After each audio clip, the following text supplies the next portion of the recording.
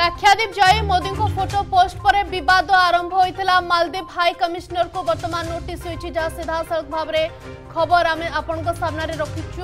लाक्षाद्वीप को नहीं देश में जोर धरी मालदीव झड़ मालदीव हाई कमिश्नर को समन होती मोदी विरोध में विवादीय बयान प्रसंग एवं विवादीय बयान महंगा पड़ी वैदेशिक मंत्रालय मालदीव हाई कमिश्नर मोदी विरोध में मंतव्य देते मालदीव 3 मंत्री मालदीव हाई कमिश्नर को समन होती। लाक्षाद्वीप जाई मोदी फोटो पोस्ट पर विवाद होता आरंभ सोशल मीडिया रे बॉयकॉट मालदीव ट्रेंड करुछि।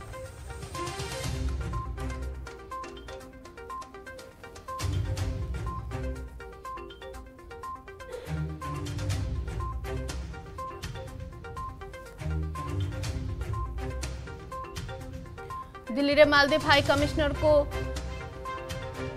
समन होइछि। लाक्षाद्वीप को नहीं देश में जोर धरी मालदीव छोड़ मालदीव हाई कमिश्नर को समन मोदी विरोध में विवादीय प्रसंग विवादीय बयान प्रसंग कोठना कोठी महंगा पड़ी दिल्ली रे मालदीव हाई कमिश्नर को समन होइतिबा खबर आसुछि सामना को वैदेशिक मंत्रालय रे मालदीव हाई कमिश्नर।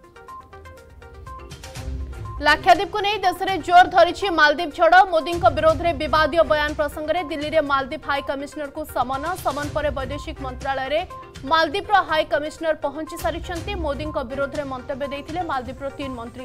तेज लाक्षाद्वीप जाई मोदी फोटो पोस्ट पर विवाद होता आरंभ सेपटे सोशल मीडिया रे ट्रेंड होउछि बॉयकॉट मालदीव समस्त फ्लाइट बुकिंग रद्द कला is my trip.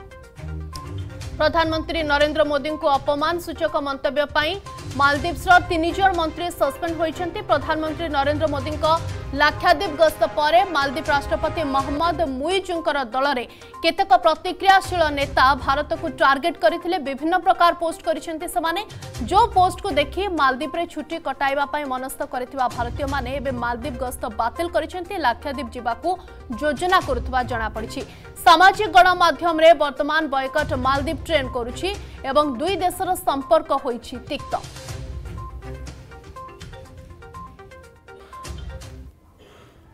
Have come from the Deputy Prime Minister and Ministers of Maldives.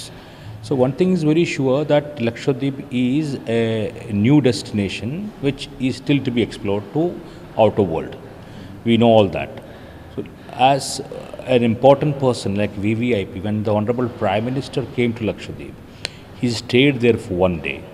He stayed in our most beautiful island called Bangaram. Then he went into the waters. He have seen the underwater things.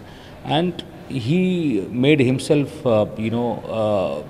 as an ambassador of Lakshadweep, being a territory which is directly under his control. And he says something, which entire people of Lakshadweep was always wanted to have on tourism perspective. Even me, this is my 2nd term, I was always wanting this government to have a policy in the tourism things and things to happen. Because that will definitely generate employment opportunity for the youngsters. So, so the Prime Minister's speech on Lakshadweep was, this was something like, those who have not seen places, the people who wanted to go and see the islands or places like this, they must come to Lakshadweep and see. This is the comment the Honorable Prime Minister have made. So on that, why should these Maldives have a problem for that? And there is absolutely no issue between Lakshadweep and Maldives always, because we have an island called Minicoy, which is the same, culture, cuisines, and the language they speak, and almost all the same thing.